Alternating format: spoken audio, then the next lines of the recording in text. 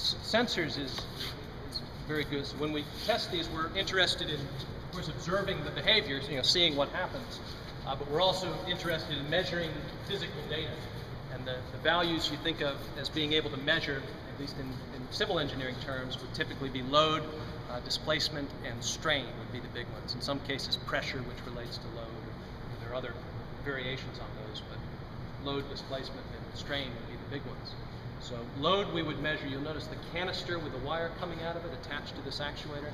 That's what we call a load cell. It's basically a big scale that's integrated into this press, and that would enable us to measure the applied forces or loads that we're putting on this structure. The others, for measuring displacement, we would use, in this case, we use an instrument like this, which is a string potentiometer. And it's basically a string coiled around a spring-loaded reel, and by electrically counting the number of revolutions of that wheel in a very precise way, you can determine how much that string has moved and how much the piece it's attached to. This guy will move, each of these pistons will move up 20 inches, back to 0, and down 20 inches with this attached. No, I mean with this whole... Correct, with the pipe attached. The pipe will bend at its midspan over almost 2 feet upward and then almost 2 feet downward. I'll show you some photos in the hall. I know it's hard to believe when you look at it.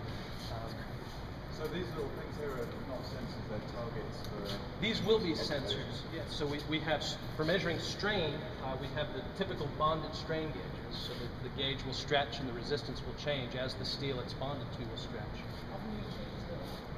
What's that?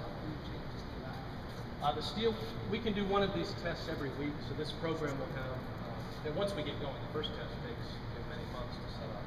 But we'll do probably a dozen of these types of pipes in this program. But the sensors here, the plastic caps you're looking at, it's a cap that will hold a sensor.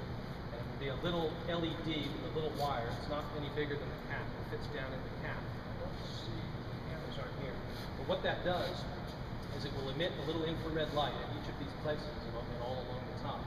And we have a piece of equipment that's basically 3 lenses in a single camera, and it can triangulate the position of that LED in 3 dimensions very accurately.